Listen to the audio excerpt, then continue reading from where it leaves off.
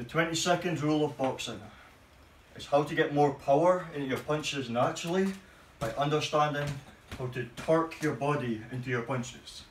Okay, so just imagine I'm starting up a lawnmower, okay, and I'm pulling the thing to get it started.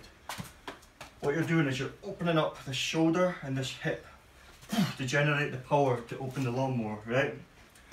Well, if you want to put more natural power into your punches, you want to use the opposite side of your body from the punch. So if I throw a left hook, you want to use your opposite shoulder and hip to pull back and open up, expand, to get the power in the left hook. Yes, your hand, you're in your guard, you throw the hook, you get the power from the shoulder and hip.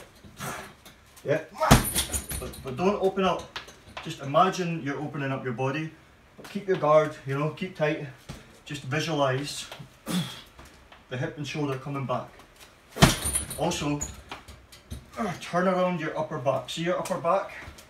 You don't want to crouch in and do this, yeah? You want to try and open your upper back into the punch. Yeah? Same with this side. If you throw a right hook, you want to pull the left shoulder and the left hip back. You know, you throw a right uppercut, bring this left hip and left shoulder down and back, yeah? Yeah? Okay?